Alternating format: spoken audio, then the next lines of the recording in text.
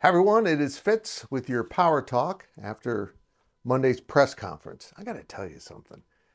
Going to a game, driving back on Sunday at 7 p.m., and then having to do some more work, and then go to a Monday press conference about the next game is a little jarring. This season is rolling forward. The Cats are halfway done, and it is flying. I am telling you, this season is absolutely going by. We're only a third into the Big 12 schedule, and that's what really matters as the Cats come off their victory at Colorado on Saturday. And the news out of the press conference today was no big news, which is good news because there were a number of K-State injuries towards the end of that game. Colorado fans, think they were all being faked, which is kind of comical to me because you don't have your best cornerbacks all lay on the field so they can come out of the game because they're injured on a key drive. That's not how you fake injuries, let alone Marquise Siegel, a team captain, being taken off the field. But Jacob Parrish didn't return. K-State's top corner didn't return because he was faking it. But he's apparently okay. While Chris Klieman didn't mention anyone by name, it looks like they'll be ready. They'll have a better evaluation. But honestly, the same turnaround that the media was doing for this game at West Virginia coming out of Colorado, the team is too. So when Chris Klieman is telling us this, he's only heard from his doctors and trainers. They haven't even seen their own players yet because they had Monday off for the most part, and then they were coming in for practice.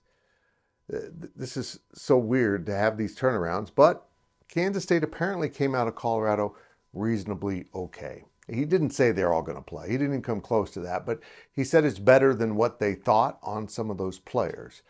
And I asked one of those players, we got him at the table, and maybe it was the most uplifting answer of the day for K-State fans when I started the Avery Johnson session with, "How's your body?" And he said, "Good." And that was it, because that said it all. He's feeling good, and he did get dinged up pretty good in the game. Now, look, there's some things here that happened at Colorado that I don't think some fans really grasp. Yeah, K-State got away from the run later in the game because Colorado was basically forcing them to throw. They were loading up the box, playing man on the edge, and saying, you know what? Your receivers can't beat us. Your running back can. And not only that, trying to take away DJ Giddens, the hip injury that Avery had suffered earlier in the game took him off the table as a running threat. Now, they didn't want the defense to know that, but he could not run the ball.